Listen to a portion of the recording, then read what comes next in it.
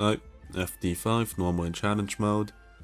You'll need an ifrit with skill 2, the higher the level the better. The others can be replaced by blah that you have in the same branch. And it is recommended to switch crews out for an AoE sniper during the stage, so you still need a sniper for the beginning, but you know, during the middle of the stage, you can switch her out to use someone like catapult or something that will work better.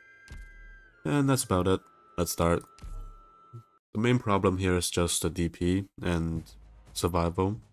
So you can bring 2 defenders as well, just in case you cannot survive the axe guys. Deploy 1 roadblock here.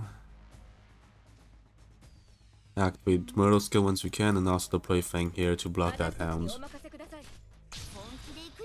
And then deploy a roadblock here. Another roadblock here.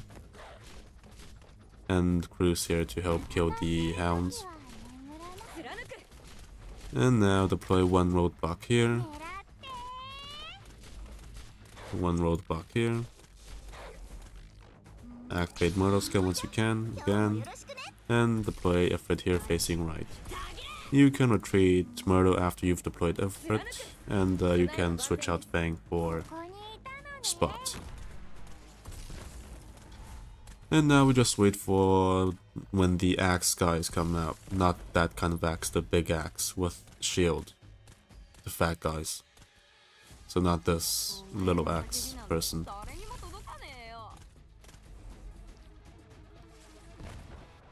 And yeah, the purple sword people will just bleed out because of the active Originium tile.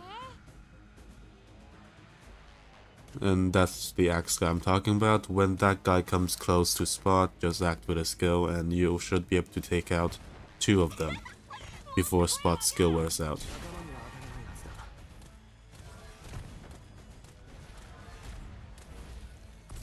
You can also like start a bit.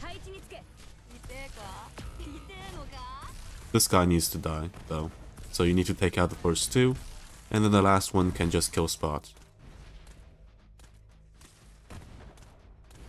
Because we can like tweak the box's positions again and again and again to make them go in circles.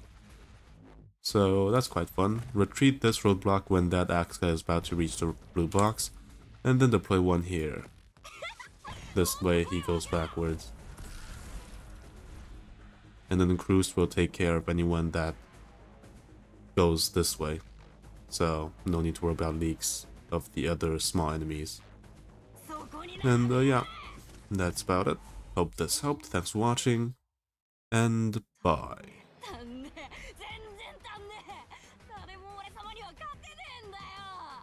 全然足んねえ